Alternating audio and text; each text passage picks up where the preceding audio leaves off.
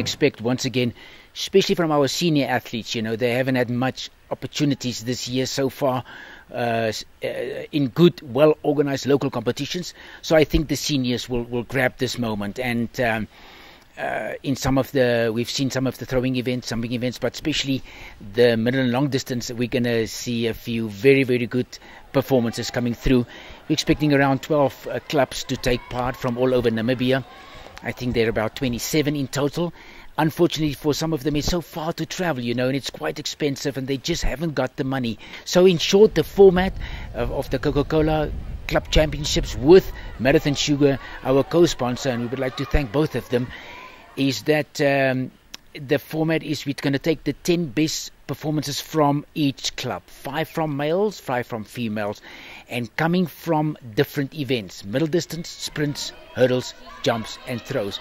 So we would like to force our clubs to coach and to get coaches that can coach throughout the spectrum and address all the different events and disciplines that we find in athletics. Yes, and I would like to say thank you once again, Coca-Cola and Marathon Sugar.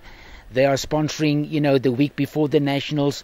We're going to conduct an officials course where we're going to qualify the officials, and in this case, teachers, to be very good and qualified officials at the national championships. And that's the only way they can serve our children and the athletes properly, if they've got the know-how.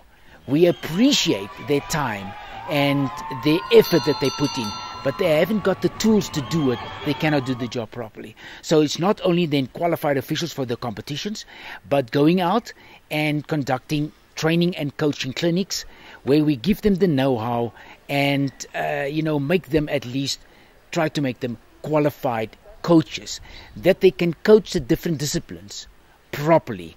And that will help, of course, the athlete to reach their full potential.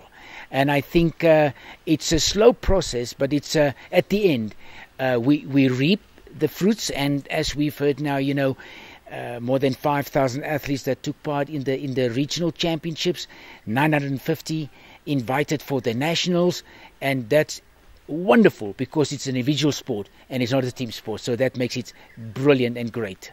So we're looking forward, starting this coming Saturday, 8:30 in the Independence Stadium, going through till 12 o'clock. And we're expecting a few very, very good performances.